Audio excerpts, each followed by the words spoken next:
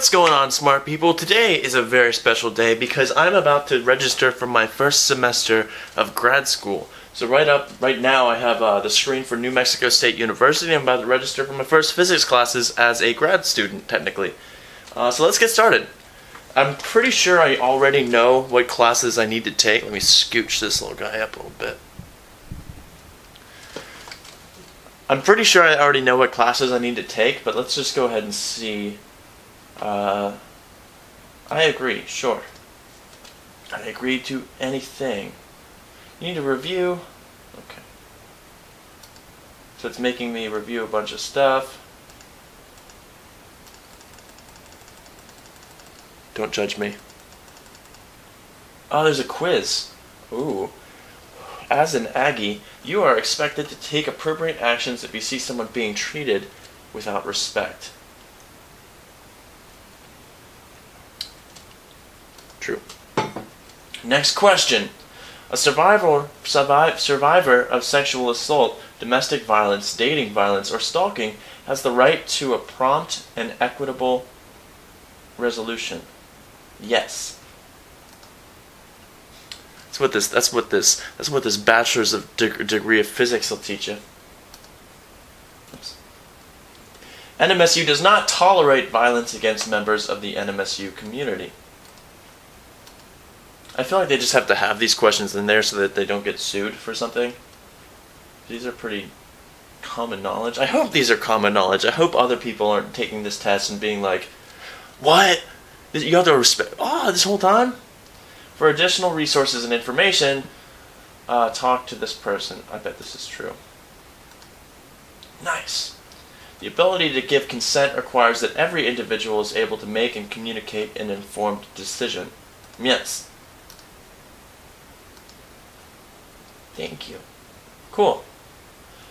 Alright, now it is time to find my classes. Do I need a CRN? Select the box in front of the CRN and choose Register. How do I just find all the classes? In front of the CRN. C identifies as a closed class.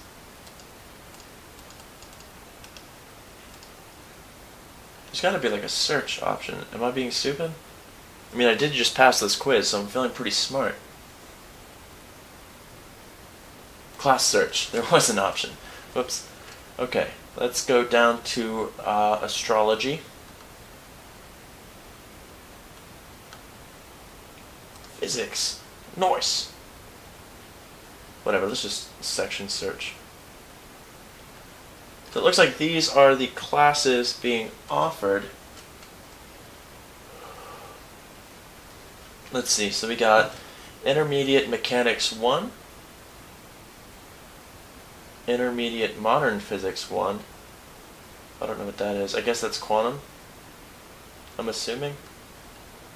I'm pretty sure the classes that I have to take this semester are Math Methods, Classical Mechanics, and Quantum. 400 level is going to be undergrad. Duh.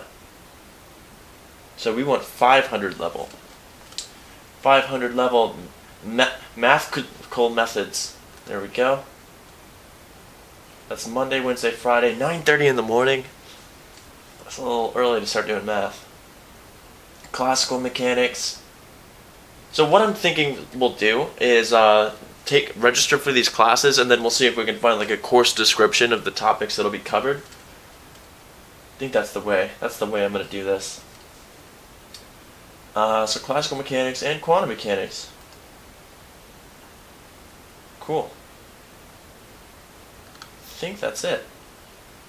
So let's add to worksheet, and now we're all registered.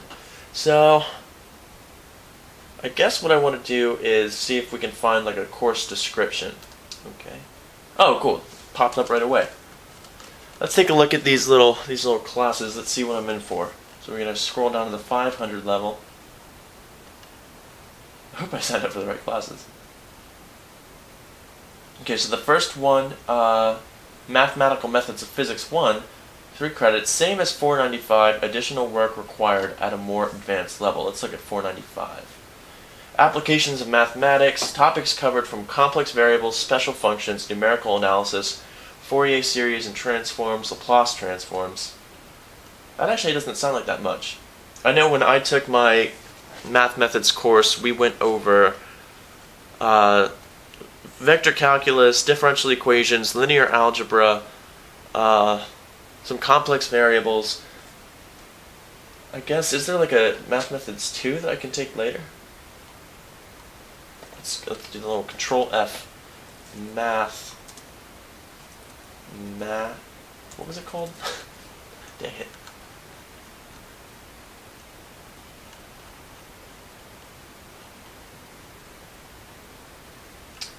Oh, I spelled math wrong. Or spelled math wrong. Spelled mathematical wrong. Mathematical methods. So there's that one. Okay, so there's only one of them. Okay. So I'm assuming it'll go into more than just that. I hope it goes into like differential equations and maybe PDEs, maybe tensors. If it's going into special functions, I mean most special functions are just solutions to differential equations anyways. So that's got to be covered.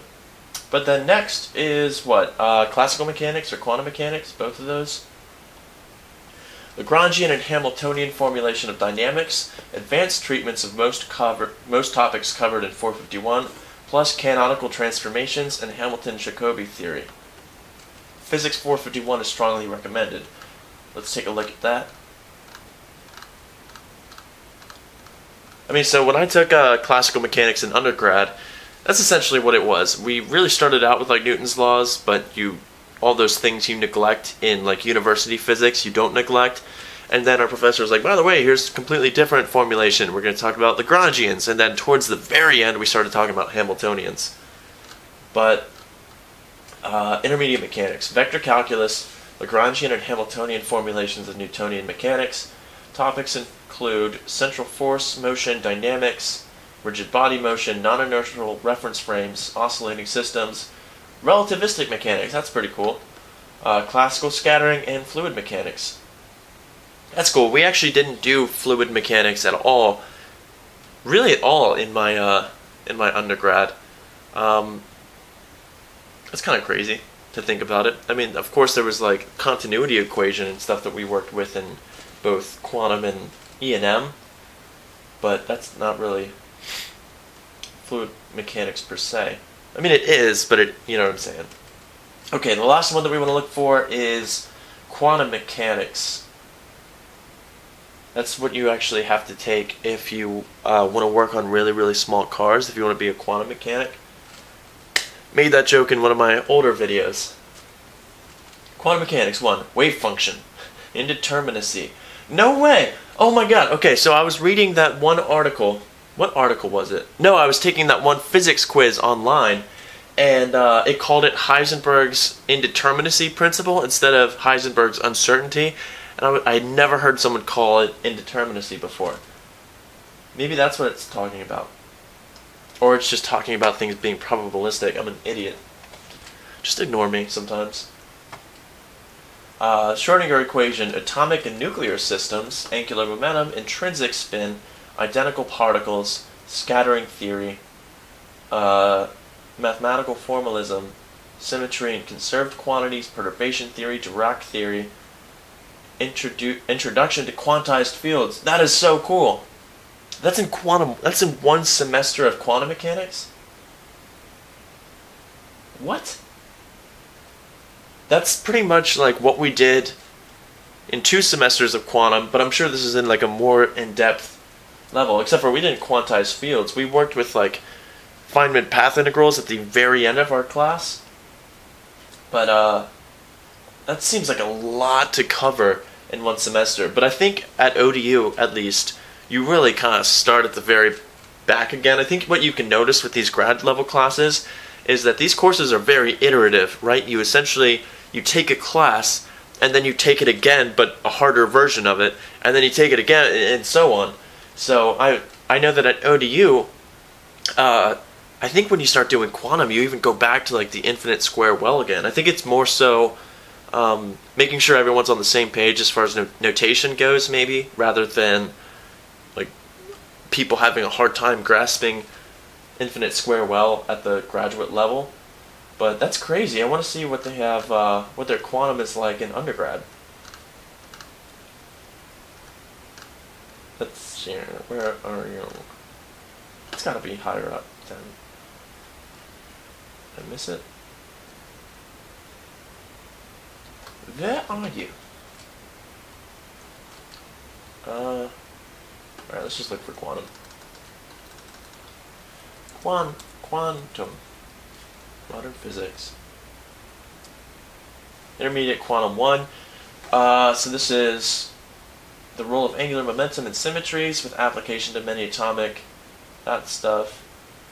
Intrinsic spin, matrix representation, observables, time evolution, and motion in one dimension. Oh wait, that's modern physics 1. Oh, I guess that is what they call quantum there.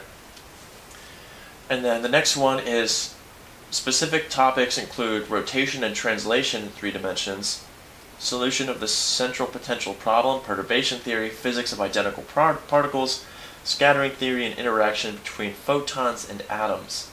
May be repeated. So that sounds a lot more like my undergraduate, how it was split into 2 sections. That is amazing, though. That makes me super excited if we're going to learn how to quantize fields in the first semester of grad quantum.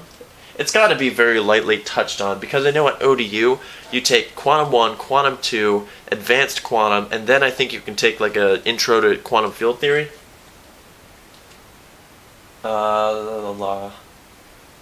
Okay, let's take a look at this again. What else do they offer at the graduate level? Ooh, computational physics sounds fun.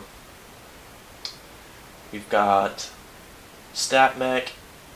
That's another thing that's I found is pretty universal as far as grad schools go. Is so in undergrad when I took Mech, it was really like 2/3 classical thermodynamics and then 1/3 statistical physics. But at the grad level, it seems like it's always just Mech, which is interesting. Condensed matter, high energy physics, experimental nuclear physics.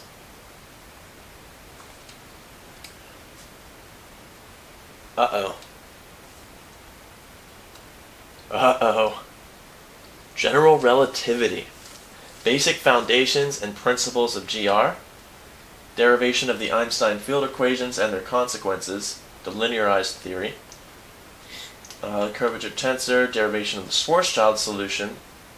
That's awesome. Oh my god. So that means then by default, I don't know what 511 or 561 are, but that means at some point in this curriculum, they've got to give you basic tensor calculus. Or maybe they just make them watch my videos on it, even though we're not even on the 3rd video yet. Even though we're technically not even on the tensor part yet. 511, 561. What is that? 561 is E&M. Okay, so that makes sense. Okay, and then 511 is math methods. So that means, I'm assuming in math methods then that we're going to do some tensors. That's good. I had no idea they offered a course in GR. That's amazing. Oh, I'm so excited for that. Hopefully, because I know that at the graduate level, if you want to take a physics class, I think you have to argue that it pertains to what your dissertation is going to be about. I'm not sure yet, but that's pretty cool. That's something to look forward to. Quantum field theory 2. So path integrals, gauge invariance. Path integrals are not just like the thing that you learn in Calc 3. It's way more involved than that. You see like exponentiating Hamiltonians, defining propagators, gauge invariance, relativistic quantum, canonical quantization, relativistic quantum field theory. So I'm assuming that's like Dirac equation. I'm reading this off as if I'm taking this next semester. I just think it's really cool that it's offered, so just forgive me for this. QED, coupling constant, QCD, electroweak theory, asymptotic freedom, deep inelastic scattering. My internship that I'm doing right now is on semi-inclusive deep inelastic scattering. That's pretty cool. So basically I'm already at the 692 level physics classes. kidding. I'm probably gonna look more into this. I might leave a link to this little catalog in the description that you guys can check out if you want to read more about these classes. But that's cool. I'm all signed up for classes now. I just have to, I think, send my official transcripts to the grad school, and then I'll be good to go. So that's exciting. Thanks for watching. Thanks for seeing me go through all these classes and kind of nerd out on the classes I might get to take one day. Let me know in the comment section if you do go through this list, or if you just listen to the ones that I rambled off about. Which one do you think sounds the coolest? I feel like I'm going to hear a lot of general relativities and a lot of quantum field theories. Go figure. But let me know in the comment section, and I'll see you guys there.